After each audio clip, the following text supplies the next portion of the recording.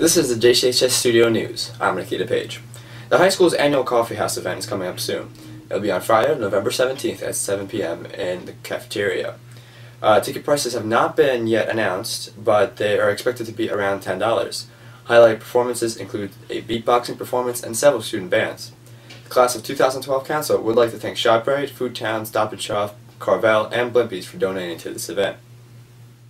The Chiefs football team seems to be having a promising season. Here's Bob at the October 30th football game against Weequahic. Thank you, Nikita. Did the Chiefs have a chance of making it to the Giants Stadium this year? I think so. Currently, they are 6-1, and we'll have to see what happens at the end of this game. Thanks there, Bob. And yes, the Caldwell Chiefs are doing absolutely amazing this year.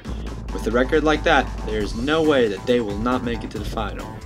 This year, the team is stronger than ever, no matter the situation. Passing, running, punting, they are destroying their opponents. Let's see one of the highlights from this game.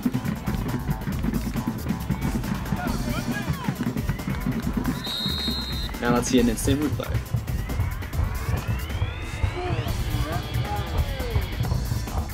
With plays like that, it's no wonder that they won that game against Weequahic. Yes, that's right. With a score of 28-7, the Caldwell Chiefs dominated. Now for some more school news.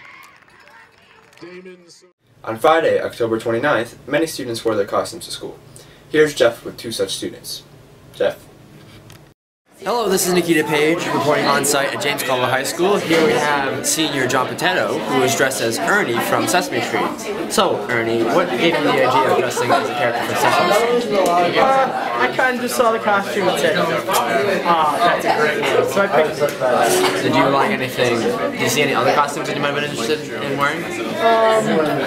Not really. I mean, I kind of pulled this together last minute, so I kind of just went with the first one that caught my eye. And there you have it, folks. Ernie, Sesame Street.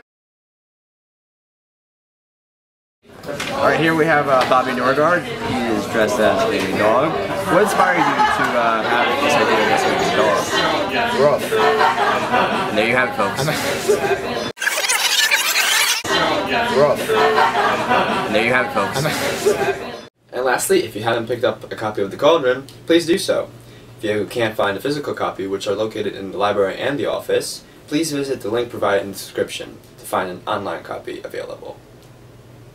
This is the JCHS Studio News. Nikita Page, signing off.